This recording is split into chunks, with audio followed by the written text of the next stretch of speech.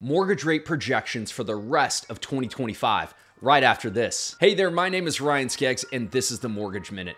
This channel is dedicated to everything mortgage, real estate, and interest rates, and we're diving into the projection for the 2025 mortgage rates and housing. So let's get right into it. Right now, here we're at today, 6.79% according to Freddie Mac. That's where we're at today. You can click the link in the description below and be able to see the Freddie Mac website. You can see their October outlook. You can schedule a call with me, all kinds of good stuff. Click that link below, all kinds of good resources for you. Now, where are interest rates going? Well, everything that I'm going to show you today is projecting interest rates in the mid to high fives. So where we're at today, as I mentioned, 6.79. We're going to talk a little bit more about kind of where we're at today. So before I get into that, make sure and click that like button, click that subscribe, and click that bell icon to be notified as I'm putting out weekly videos on the channel. Now, as I mentioned, where are we today? So one of the first things I want to include is first-time home buyers. First-time home buyers are taking more and more share of this market.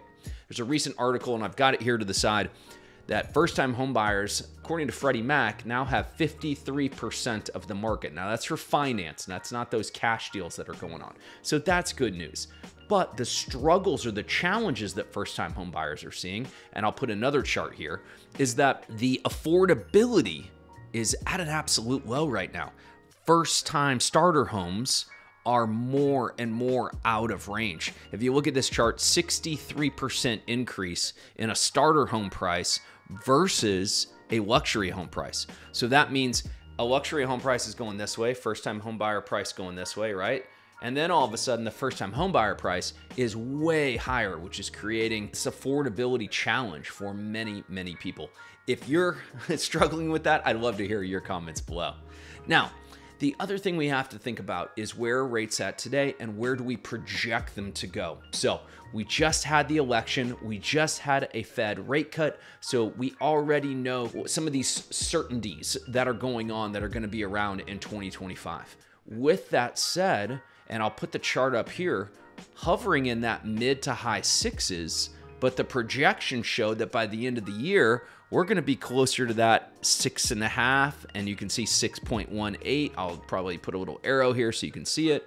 Again, we are higher than that, and it is the beginning of November, so that's only 60 days away, and a majority of these big banks and institutions like Fannie Mae, Freddie Mac are projecting interest rates lower. Now, the reason you came to this video is where do we see rates in 2025? So a majority of these are all going to show rates in that mid to high 5% range. That could be anywhere between 5.7, 5.6. You can see that in Q1, Q2, Q3 of 2025.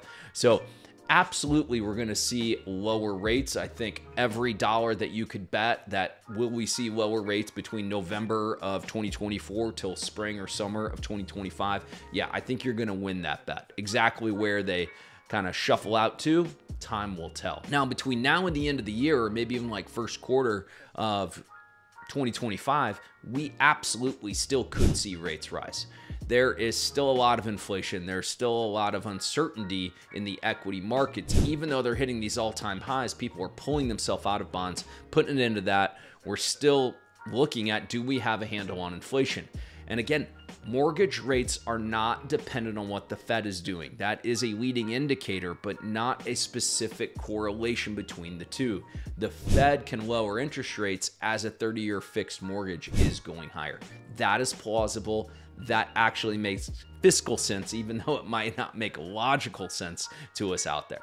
Now, let's finish up here, and in summary, where do we see rates going? So by summer, we're looking at a mid 5%, maybe 5.5, 5.75 on the average 30-year fixed. If we are there, one of my kind of points of contention or reading the tea leaves is that I believe we're going to have a very hot market in 2025. With the election, with some of these housing issues, hopefully the housing inventory begins to loosen up, because if we do get those mid 5%, we're going to have people with a lower interest rate that are going to be willing to give up their 3 or 4% rate, sell their house, find a new one, and be only a couple percent above.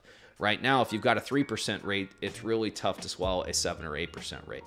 I am contending, and my suggestion would be is that at a mid-5s rate, so a 5.5% rate or something like that, just even sub-6, we're going to see a lot more buyers come to the table. That should continue to drive up prices because you're going to continue to have that buyer demand. I want to know what you think. Put your comments below. Make sure and click that link below in my subject there, or in my description. You can go in, sign up for my free newsletter. And again, I've got a ton of resources there as well. So thanks so much for tuning in. Stay safe, and we'll see each other again very, very soon.